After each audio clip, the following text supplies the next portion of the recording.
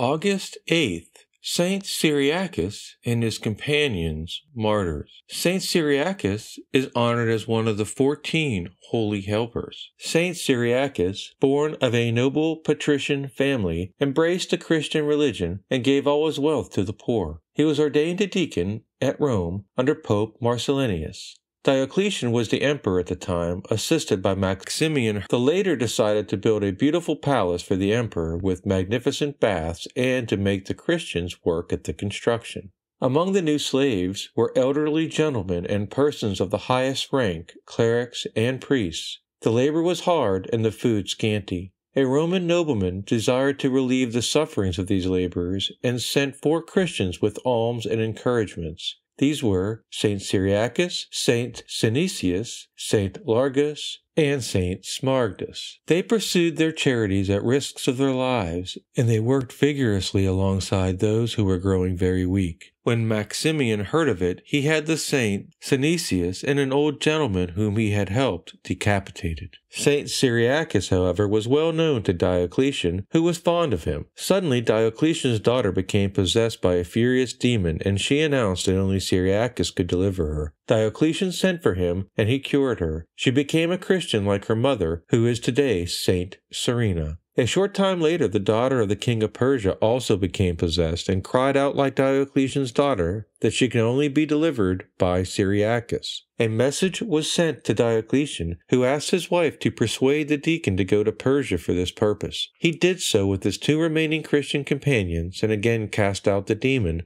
thus bringing about the conversion of the king, his family, and 400 persons whom he baptized. The 3 confessors then returned to Rome. There, the barbarous Maximian, hearing of their return in the year 303, had them seized, imprisoned, and tortured, and finally decapitated with 20 of their courageous Christians. Their bodies were first buried near the place of their execution on the Salarian Way, but were later removed to the city. As one of the 14 holy helpers, Saint Cyriacus is invoked for help against diabolical possession, against temptations, especially at the time of death, eye disease, and the eyes.